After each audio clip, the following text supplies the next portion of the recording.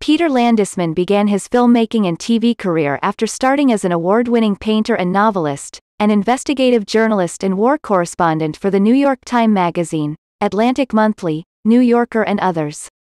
As a journalist, Landesman covered the conflicts in Rwanda, Kosovo and Afghanistan, Pakistan after 9/11, and broke groundbreaking investigations into weapons trafficking, sex trafficking and slavery, drug and refugee trafficking, art and antiquities forgery, trafficking and con artistry, and the anatomy of the lethal violence of street gangs in Los Angeles.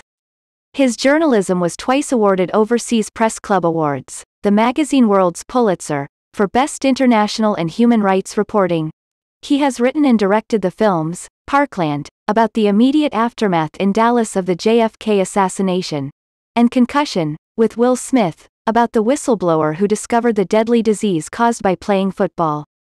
His next films will be The Last Battle, about the last, and perhaps the most remarkable, battle fought in Europe in World War II, in the chaotic and terrifying days following Hitler's suicide, and The Mission, about the rescue of 3 American hostages kidnapped by the FARC in the Colombian Amazon.